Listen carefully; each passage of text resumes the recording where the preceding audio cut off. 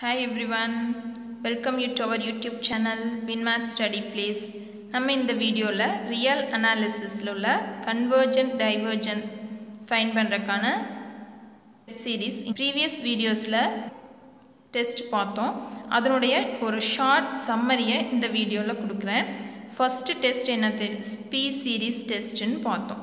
அது எப்படி இருக்கணும்? summation n equal to 1 to infinity 1 by n power p is convergent if p value is greater than 1. Divergent if p value is less than or equal to 1. இப்போ இங்கே கொடுத்திருக்கிற series 1 by n power p ஃபார்மில் இருக்கும் பொழுது p value பொறுத்து நம்ம என்ன சொல்லலாம்? கன்வர்ஜென்ட் டைவர்ஜென்ட் சொல்ல முடியும். இது first one. Next one geometric series.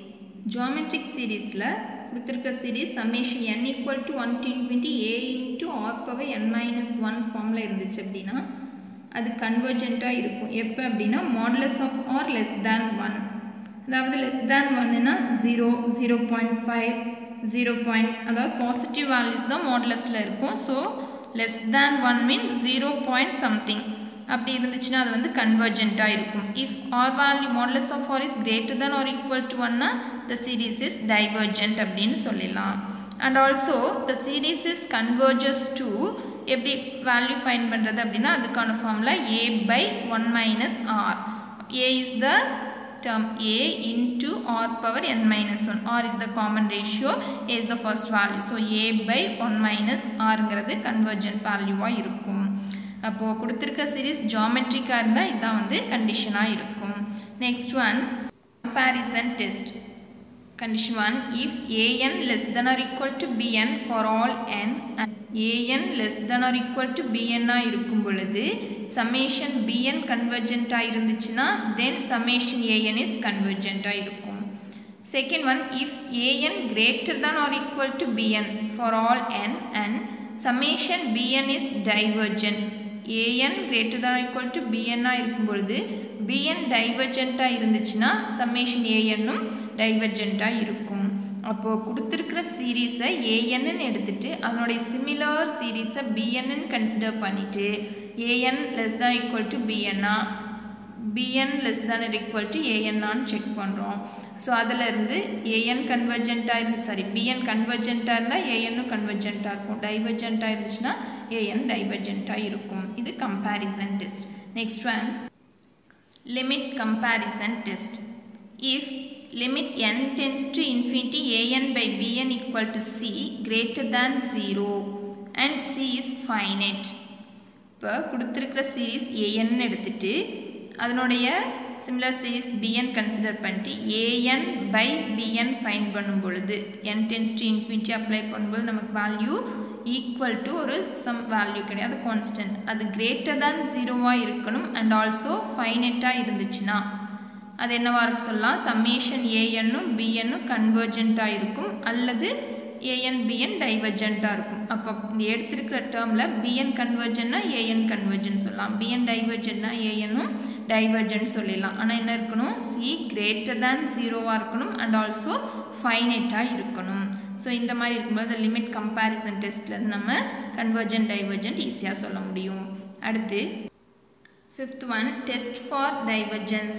If limit n tends to infinity an not equal to 0. இப்போ கொடுத்துருக்கிற சீரீஸ் an எடுத்துகிட்டு அதுக்கு limit n tends to infinity எடுத்தோம் அப்படின்னா not equal to 0 வந்துச்சு அப்படின்னா டைரெக்டாக நம்ம அதை என்ன சொல்லிடலாம்? the series is summation n equal to 1 to infinity an is divergent அப்படின்னு சொல்ல முடியும். Sixth one, alternating series test. Condition, if bn plus 1 less than or equal to bn for all n and limit n tends to infinity bn equals 0. இந்த ரெண்டு condition satisfy ஆகும் பொழுது then summation n equal to 1 to infinity minus 1 whole power n minus 1 bn is convergent அப்படின்னு சொல்ல முடியும். அப்போது கொடுத்துருக்கிற சீரீஸை bnன்னு எடுத்துகிட்டு bn plus 1 ஃபைண்ட் பண்ணி ரெண்டு value less than bn plus 1 is less than bn ஆன்னு செக் பண்ணணும். And also n tends to infinity bn 0வாக இருக்கான்னு பார்க்கணும். ரெண்டும் சாட்டிஸ்ஃபை ஆகும்பொழுது நம்ம இந்த சீரீஸ் என்னன்னு சொல்லலாம்? -1 whole power n minus 1ங்கிற டேர்மோட கொடுத்துருக்கிற சீரீஸ் இருக்கும் பொழுது அதை நம்ம கன்வர்ஜென்ட் அப்படின்னு சொல்லலாம். எதை யூஸ் பண்ணி? இந்த டெஸ்ட் யூஸ் பண்ணி நம்ம அதைய கன்வர்ஜென்ட் டைவர்ஜென்ட் சொல்ல முடியும். Next one, ratio test. இதில் conditions பாருங்க. If limit n tends to infinity modulus of an plus 1 by an less than 1, then summation an is absolutely convergent. அதாவது கொடுத்திருக்கிற சீரிஸ் an ன்னு எடுத்துட்டு an plus 1 by an அதுக்கு modulus value as limit n tends to infinity find பண்ணுறோம். அது less than 1 இருந்துச்சுன்னா அந்த series என்னன்னு சொல்லலாம் absolutely convergent ன்னு சொல்ல முடியும். If limit n tends to infinity an plus 1 by an modulus value greater than 1 அல்லது greater than 1ங்கிறது என்ன equal to infinity ன்னு கூட சொல்லலாம். ஸோ இந்த கண்டிஷன் சாட்டிஸ்ஃபை ஆகும்பொழுது அந்த சீரிஸ் என்னன்னு சொல்லலாம் டைவர்ஜென்ட் சொல்ல முடியும். அதே மாதிரி limit n tends to infinity modulus of an plus 1 by an is equal to 1 greater than 1 இல்லாமல் less than 1 இல்லாமல் equal to 1ன்னு ஆன்சர் வந்துச்சு அப்படின்னா இந்த டெஸ்ட் யூஸ் பண்ணி இது என்னன்னு சொல்ல முடியாது எய்தர் கன்வர்ஜென்ட்னு சொல்ல முடியாது டைவர்ஜென்ட்னு சொல்ல முடியாது. So use any other test வேறு டெஸ்ட் ஏதாவது யூஸ் பண்ணி தான் நம்ம இதைய கன்வர்ஜென்ட்டாக டைவர்ஜென்ட்டான்னு ஃபைன் பண்ணுற மாதிரி இருக்கும். ஆல்சோ இப்போ கொடுத்துருக்கிற ஏஎன் சீரீஸில் ஃபேக்டோரியல் டேர்ம் அல்லது கான்ஸ்டன்ட் பவர் வேல்யூ இருந்துச்சு அப்படின்னா பவர் ஆஃப் கான்ஸ்டன்ஸாக இருந்துச்சு அப்படின்னா நம்ம ஈஸியாக கன்வர்ஜென்ட் டைவர்ஜென்ட் ஃபைன் பண்ணுறதுக்கு ரேஷியோ டெஸ்ட் யூஸ் பண்ணலாம். அடுத்து 8th one, root test. If limit n tends to infinity modulus of nth root of an less than 1 இருந்துச்சுன்னா the series is absolutely convergent இருக்கும்.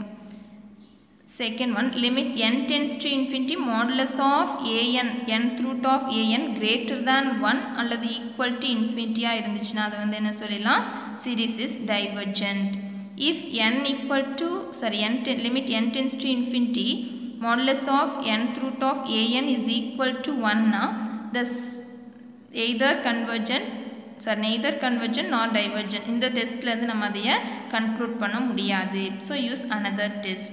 அப்போ என்ன சொல்கிறாங்க கொடுத்துருக்கிற சீரீஸ் அதாவது நம்ம கொடுத்துருக்கிற சீரீஸில் X power n power nth term வந்துச்சு அப்படின்னா நம்ம இந்த டெஸ்ட் யூஸ் பண்ணி ஈஸியாக நம்ம கன்வர்ஜென்ட் டைவர்ஜென்ட் ஃபைன் பண்ண முடியும். லெஸ் தேன் 1 இருந்துச்சுன்னா அப்சல்யூட்லி கன்வர்ஜென்ட் சொல்லலாம். Greater than or equal to infinity அப்படின்னு சொன்னோம்னா அதை வந்து என்ன சொல்லலாம் டைவர்ஜென்ட் சொல்ல முடியும். ஈக்குவல் டு 1 வரும்போது நம்ம இந்த டெஸ்ட் யூஸ் பண்ணி கன்க்ளூட் பண்ண முடியாது. ஸோ இது வரைக்குள்ள 8 டெஸ்ட் யூஸ் பண்ணி நம்ம கன்வர்ஜென்ட் டைவர்ஜென்ட் பார்த்துருக்கோம். இது மேக்ஸிமம் கம்பல்சரி ஒரு கொஷினாக இருக்கும். சிஎஸ்ஐஆர் நெட் செட்டில் டிஆர்பியில் எல்லா காம்படிட்டிவ் எக்ஸாம்ஸ்லேயும் ரியல் அனாலிசிஸ் பொறுத்த வரைக்கும் டைவர்ஜென்ட் கன்வர்ஜென்ஸ்லேருந்து ஒரு கொஷின் கம்பல்சரி கொஷினாக இருக்கும். ஸோ இது ரொம்ப உங்களுக்கு யூஸ்ஃபுல்லாக இருக்கும்னு நினைக்கிறேன். இப்போ பார்த்தோம் ஒவ்வொரு டெஸ்ட்டுக்கான டீட்டெயில்டு எக்ஸ்ப்ளனேஷன் வித் எக்ஸாம்பிளோட ப்ரீவியஸ் வீடியோஸில் இருக்குது. அதனுடைய லிங்க்கை இந்த வீடியோனுடைய டிஸ்கிரிப்ஷனில் ஷேர் பண்ணியிருக்கேன் பாருங்கள். அதில் ஏதாவது டவுட்ஸ் இருந்துச்சுன்னா கமெண்ட் செக்ஷனில் கமெண்ட் பண்ணுங்கள். கீப் வாட்சிங். தேங்க்யூ.